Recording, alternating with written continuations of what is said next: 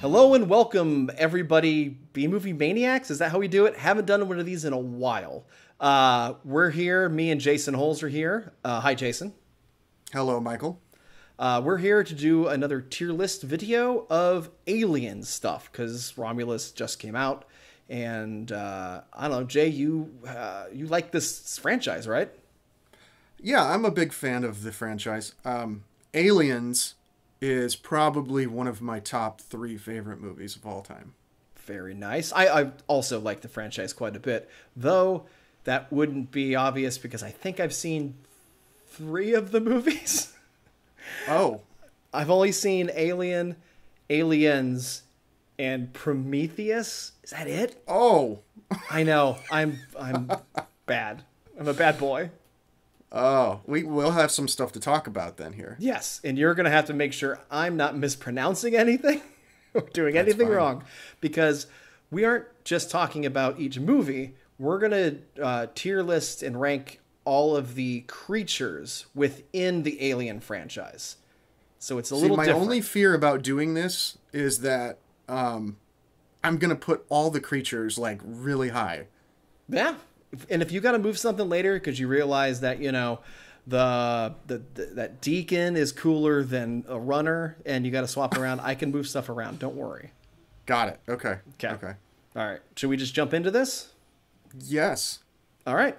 Let's jump right in. All right.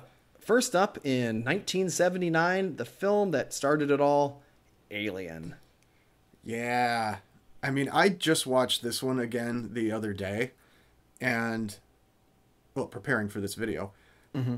And I think I even got a deeper appreciation for it because I was trying to imagine what it would be like to watch this movie without having any knowledge of the rest of the franchise that didn't exist at the time. Mm-hmm. And just like this, the sense of wonder, I think, in Alien is remarkable. Like, the vibe is amazing. Which I guess is why it's a classic and spawned all these other movies. Yeah. So, I mean, it's got the tagline that's one of the best taglines of all time. In space, no one can hear you scream. It really did start it all. So I've got to put it at the top, like Alien tier. Yeah, Xenomorph tier. Xenomorph tier, definitely. That makes sense. It's fantastic. I mean, it truly is. I think I saw Aliens first. But it's a wholly new thing on its own, right? Like that was one of the reasons it's so interesting also is that it's the first of the franchise and it's a wholly new franchise. It's got this, you know, Geiger aesthetic to it. And it's just a horror film that is terrifying because they don't know what's happening. You know, it's fantastic. Yeah. I mean, it just the exploration. And I'm a sucker for space horror. And so, I mean, this just really gets me. So, yes, into it. Well, you know what else might get you, Jay? What? The ovomorph. Oh. It's the first thing that gets like them. It looks like a turkey gone wrong at Thanksgiving. It's not a great picture. A better picture would be just the... just the image. Just that. But that isn't what I mean. I don't know, man. Yeah, the egg. I mean, as a concept, those are terrifying, right? It's like you come upon that thing and it opens up and that's where it all begins. One of the other really interesting things about the Alien franchise is it's all about the life cycle of single species.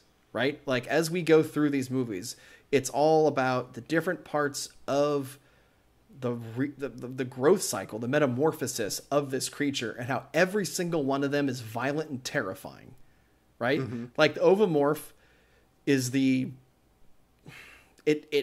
gestates and then releases the next part of the life cycle, the facehugger. Why do we know there's no spoilers that need to be had. The facehugger comes out of there, and then the facehugger buries itself into the human, you know, or it's whatever, its victim, and within there it plants eggs or whatever into it, right? And then the chest buster happens, and then the chest buster, once it busts out, becomes, you know, the drone, you know, xenomorph. Like, it's all within that life cycle, and that gets repeated over and over to different and varying styles and levels of gore throughout the franchise. Yes.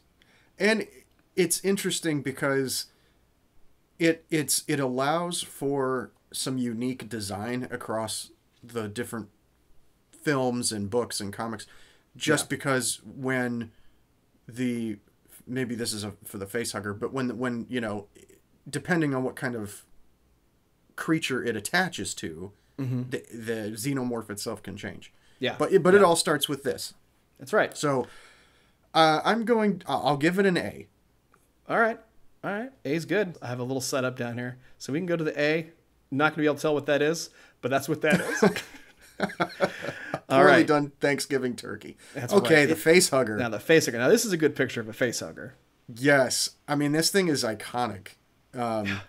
Did you see what they did for Romulus, the viral marketing? Did you watch that? No. Yeah. They put that level of prosthetic facehugger on people, and I think it was in New York, and just had them go lay out on the streets. Just lay out on the sidewalk, and people would just lay there and twitch. It's online. It's amazing. It's an amazing bit of marketing. If you didn't know what that was, Jay, if you didn't know what that was, you would have walking down the street just like COVID times 10. Yeah. Jeez. It's crazy. And, you know, a little fact, Mike, I don't know if I ever, you've known me for, what, at least 2 years now. At least. There's something that you may not know about me. I actually breed toy, like tiny teacup facehuggers. See, here, I have one. I'll show you. If you can see that. Jeez. Yeah, they just... Be careful. Yeah, I know. I mean, they're children. really well behaved. They'll just, you know, I call them finger huggers. And they'll just sit there like that all day on you. Okay. I mean, you don't want to get them near your mouth, but you know, they stay on your finger, you're fine. All right, if you say so. Where'd you put this guy? I'm gonna put you know, I have a soft spot for the face hugger. I'm gonna go alien tier. I'm sorry, there's gonna be probably a lot of alien tiers. I love me the face hugger. The face hugger is always terrifying. That egg opens, it's super slow. This thing flies out of it, and it's relentless. And it jumps. It's, you know, it just doesn't stop coming. I think it's great. It wraps its tail around your like neck, right? And then like it's just you can't get it off. And that image, I mean, that's a horrifying image. Oh, it's so good. So yeah, love me some face huggers. Oh, speaking of horrifying image. Now this is from a comic book, but this is a chest buster, as they're called. Yeah. Busting out of the chest, and I liked this little picture because it says "Scree." Of course, it also, you know, we get a little appearance from this guy in Spaceballs. Well, of course. Man, I haven't watched Spaceballs in a long time. Long time, yeah. But you know, he's fine. I wouldn't say he's the most iconic part of the whole cycle, you know? Sure. Yeah. So, but I mean, he's just fine in his own right, and you're pretty much done if you see that guy. So, I'll give him a B. I'm going to give him a B. Okay. Yeah. You're spreading just stuff out in from the interest the of beginning. Spacing some stuff out a little bit. Yeah. Yeah. You very much are, and that's good. Now we've got the drone. Okay. Classic lone hunting xenomorph, whatever number they give it, I don't recall. But this is the main monster we get in Alien. Yes.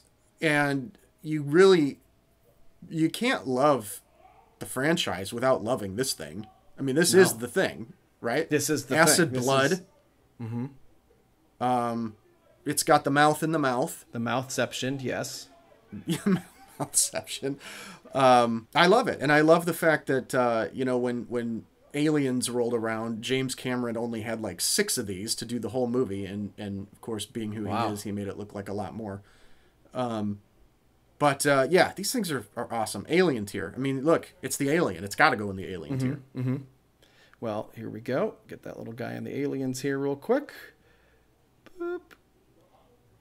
Yeah, a little drum. That, yeah, because now, as you said, James Cameron, but James Cameron doesn't come around until Aliens, right? Like Ridley Scott does the first film. He's the creator. Yeah. Well, is he the creator of the franchise, or did he co-wrote it, co-created it? Yeah, I think so. I think so, right? I should probably know that. Should have done that research. Didn't research. Aliens. Okay, this is one of my top 3 favorite movies. Fair. Of all time. Again, it's space horror. It's bigger in scope. You know, Ripley really comes into her own here. There's so many iconic scenes and iconic lines. It introduces the Queen concept. Yep. Another thing that this movie does really well that sticks out to me that doesn't get talked about a lot is that the cast is large, right? You've got the whole like group of Marines, and within a very short amount of time, they establish personality for most of those Marines. And that's something I've always appreciated about the movie because it makes you care about each one of them when they die. So yeah, this movie's fantastic. If this is on and I see it somehow, if I just come across it, not like people flip through channels anymore, but in that situation, anytime I can get some Aliens, I go for it. Alien tier for sure. I mean, probably my favorite. I mean, not probably, definitely my favorite of the franchise. No problem. Well, no question. And it's an action film, right? It changes it. I mean, it's still horror. It's a horror action though, but the energy and like it's not being stalked as much as the original film is. Right. Right. Definitely, it's different vibe. Yeah. Sure. There's more action to it, but yeah. All right. Well, the first thing that Cameron brings into this is the warrior type, which is different than the drone in the sense that the drone in the first movie hunted alone, but the warrior hunted in packs. Okay. Right. So, like, we get those guys. So what do you think about that? That they hunt in packs? Yeah, I guess. I mean, in general. It's interesting, and yeah, it makes them more... It definitely qualifies them more as like a hive species, because you also get the Queen.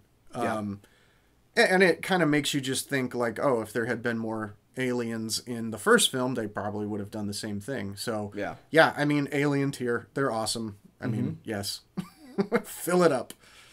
In this one, we also get the Queen, which is badass motherfucker. Oh, yeah. I mean, the scene between, Ripley with the flamethrower and facing down the Queen, and there's there obviously no dialogue, right? But there's so much being communicated with just the action of pointing the flamethrower at the eggs. And kind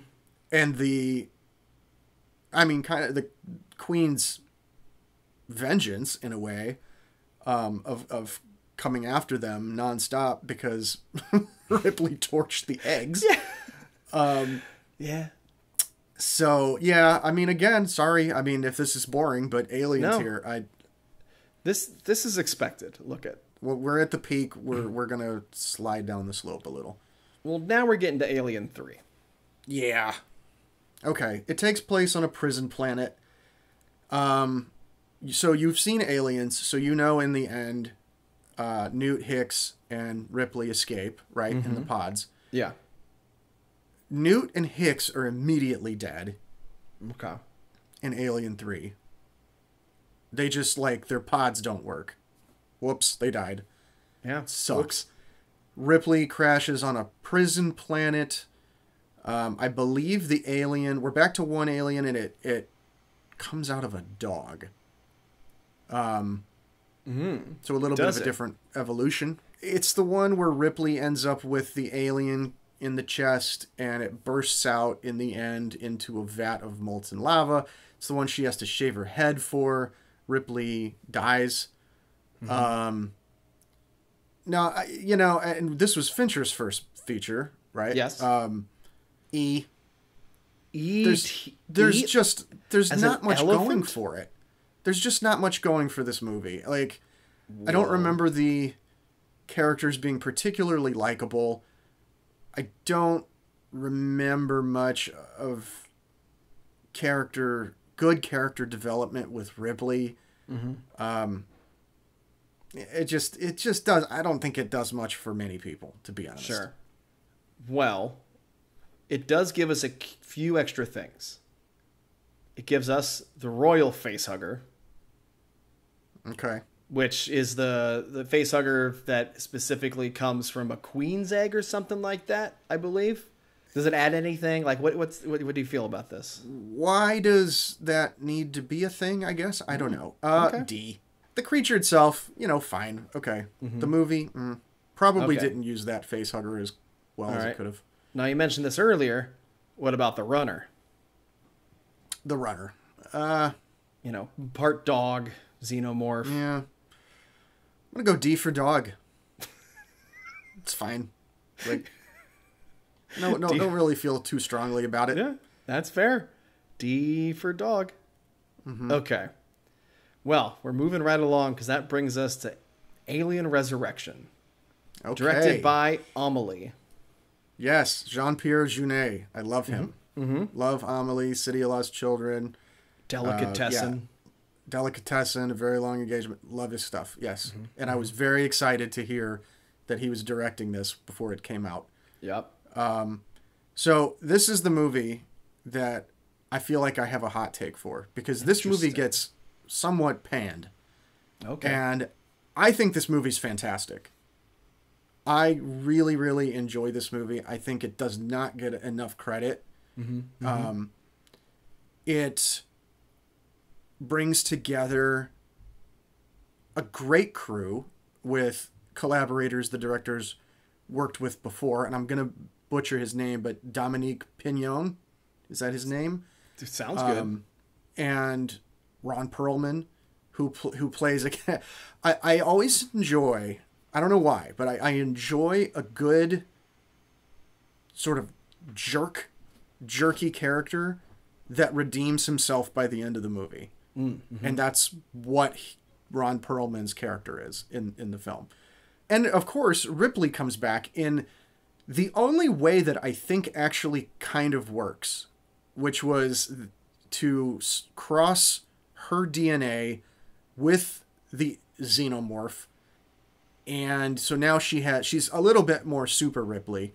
But man, I don't know. I think it works. I really enjoyed it. She's immune to the acid blood. She has it herself. And you even get Brad Dourif in this one. I don't know. I just really enjoyed it. It's very different, but I'm giving it an A, guys. An A? Like, All if you haven't checked it out, I think it's a worthy sequel. I do. I really think it's cool. And again, not enough credit.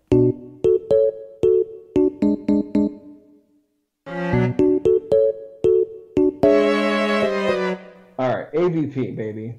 The movie, okay. The world wanted, the comic books gave it to us beforehand, I think, and then... Yeah. I don't know. You didn't need to cast Lance Henriksen in it. It's just weird and distracting. It's in Antarctica. It just...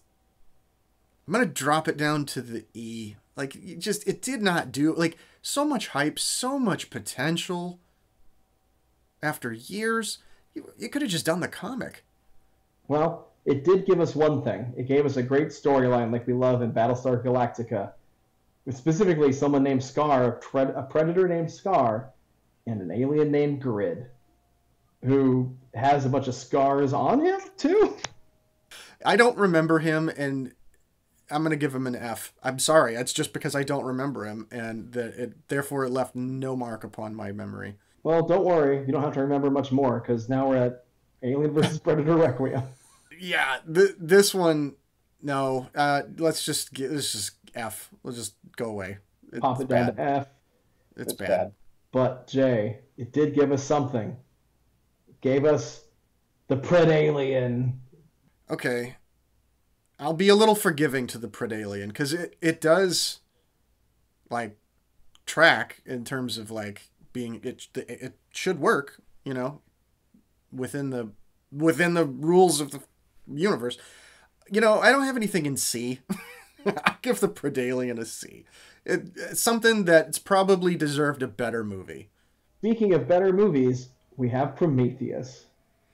Oh, man. See, I told you there was going to be a slide. Saw this in the theater. Walked out with my friends trying to justify it. Yeah. Like, you didn't expect to come out going, that really wasn't very good. Like, it had to have been good. And it, like, well, but what about this? What about that? This is the one where, like, Charlize is running in a straight line and the big wheel is rolling toward her. And all she would have had to do to survive was run to the left or right. And she didn't. And, you know, they had the engineers because they wanted to explain the whole space jockey thing. Yeah. And then it got into, like, like seeding life on Earth. And then, like, we got to track down the origin of all life. Oh, no. It's sort of like you've gone too far with the trying to answer the mystery. Yeah. You know? They're way more terrifying when you don't know where they come from. We are going to go E. E? All right.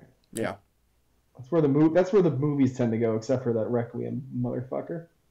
And Prometheus really gave us the black goo, which becomes important later, I think. Yeah. You know, there's moments in Prometheus, but it does give us Deacon at the very end, if I recall. Oh yeah, that little guy. Very, I think, completely CGI creature. Maybe not. Yeah. This picture doesn't give it any non-CGI looks to it. There you've got a mark against it because it's pure CG. I'm just gonna keep it at E. Yeah.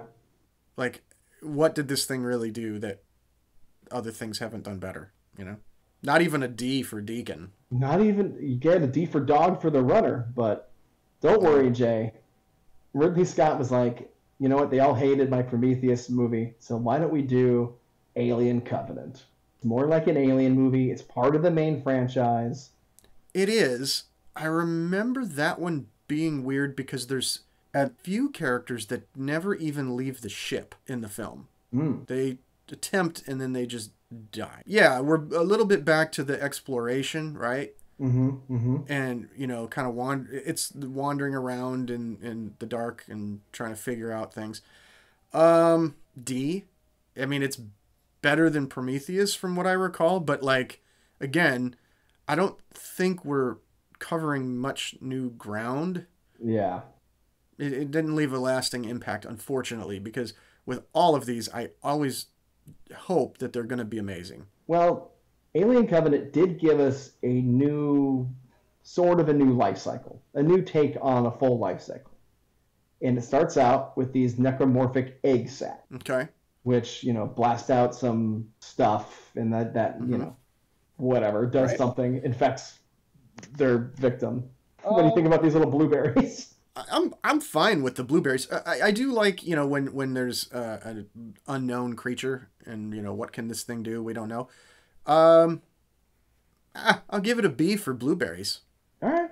It is nice. Yeah, you're right, because you're like, wait, that's similar to the xenomorph eggs, but like... A little different. Give me a mystery. Give me the mystery. Okay. Up next, Jason, is the next part of that life cycle, which is the bloodburster. This is the guy that comes out of the back where it just like rips itself out. It's a really gross scene. Where are you getting the names for these things? Are you making them up? No, I'm getting them off of the Xenopedia. Oh, okay. This is the bloodburster? Yeah, I guess, unless I typed it wrong. He's a little guy? This is a little guy. Look at him. I'll go a B for the bloodburster. You know, I mean, the creatures are fine. It's like, if the story doesn't work, that's the real problem. Yeah, I agree. Then after the bloodburster, Jay, it's this motherfucker. This guy. The neomorph. Pretty creepy looking. The exact opposite, right? One of the hard things about finding images I found in this is a lot of them are really dark, because these movies are dark movies. You know, visually dark. And so it's all shadows. So like this guy, though, he's just this pale white motherfucker. You know, this is maybe what the thing in Resurrection should have looked a little more like. At least from this picture. That makes a little more sense to me, and probably would have made that thing a little scarier and a little less dopey looking. Sure. B. I can get into that guy. All right. Let's not let him get into you. Well, right. And avoid the blueberries. And then we've got the Praetomorph. The Praetomorph. This is just like one of the other aliens, but CG, I feel like. Probably. He's getting a C. Okay. Because that's CG all the way. And yeah, get out of here, you dingus. And CG. And I've realized there were a couple other omissions here within this certain section. There was in Prometheus, there's like the trilobite thing. There's a couple other monsters. See, this is the problem with this, is that I mean, I really love those handful of movies, that I have up in the xenomorph tier, but it's like, then you just get these other ones where they're like not good, and I'm not going to go revisit them a lot just because I'm a fan of parts of the franchise. So it becomes easy to forget pieces of this because they're not worth revisiting. It's weird because this franchise, I do feel like, has like some of the highest highs and the lowest lows, the peaks and the valleys of like any franchise I can think of. When it's good, it's amazing, and when it's not, it's terrible. Yeah. Before we jump into Romulus, and don't worry, we will. I wanted to make sure you knew about a little play that happened back in 2019. Wow. A high school production in New Jersey made a there you are. Made Yes. a live stage performance. Look at this alien. This guy's so cool looking. Yo, a high school class doing a production of Alien, automatic xenomorph tier. The automatic xenomorph tier, of course, will pop you up there. And then I just want to point out also that in the play... I mean, that is awesome. And it looks good, too. Yeah, right? It's brilliant. Xenomorph tier again. I'm not going to take anything away from that creativity. This thing's amazing. Okay, Jay, it's time finally for what I want to know and what everyone watching wants to know. How you rank the upcoming film Alien Romulus. Well, I haven't seen it yet. Oh. I didn't. Okay, you know what? Oh. Let me just go watch it. Oh, I'll just yeah. go watch it. I'll come right back and we'll finish this. Okay, yeah. I'll come All right, back in like yeah. 15, 20. We'll knock it out. 15, 20 minutes. I'll be right back. Okay, hold on. Perfect. Hold on. Okay. Hold on. I'll be right back. Okay. Wait, did you see that?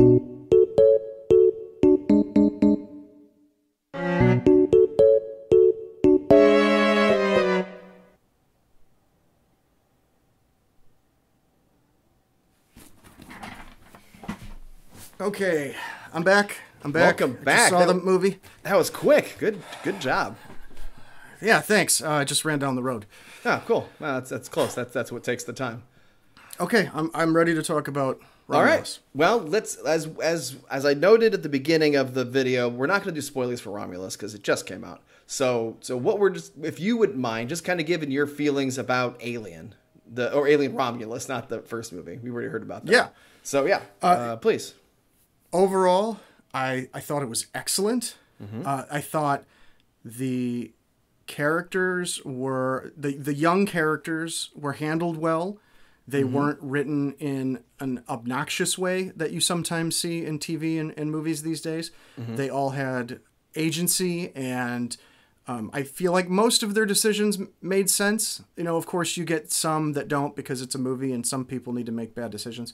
Sure. But overall, I was happy with the characters. I don't think they're as memorable by and large as say Aliens or maybe the first one. The fodder, who's fodder and who's not, is pretty apparent. Okay. I liked the lead actress. I don't think they were trying to make her another Ripley. I think she kind of has her own thing going on. The android was fantastic. Cool.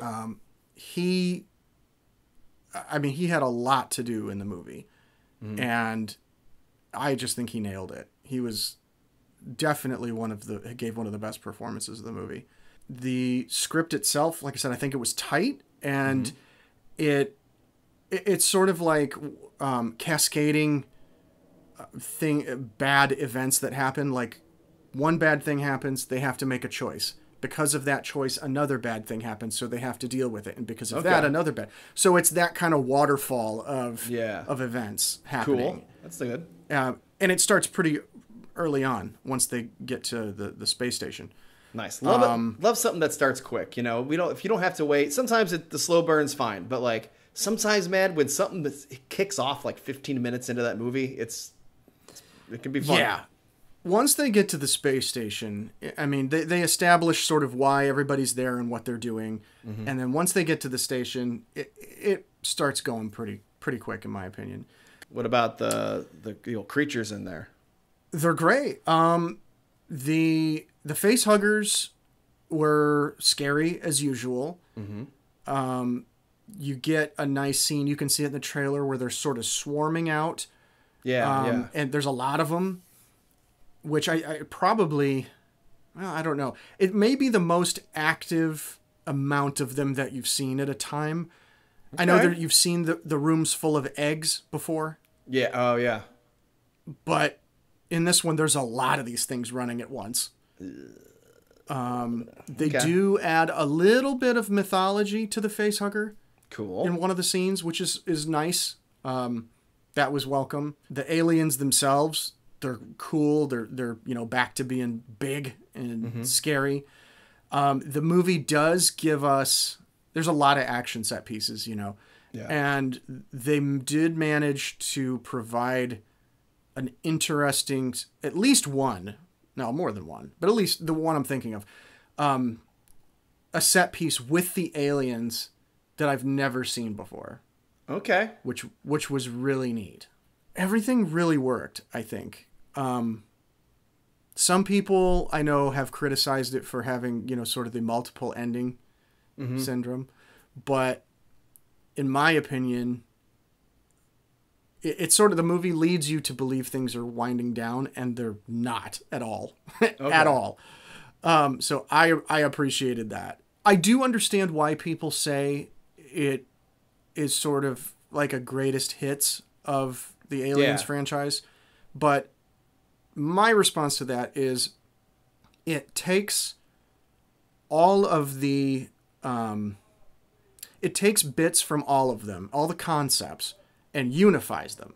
So I don't think it's as much relying on them just because they felt they needed to, as much as it took the mythology overall, tied it together, sent it in a new direction. Okay. So I appreciated that.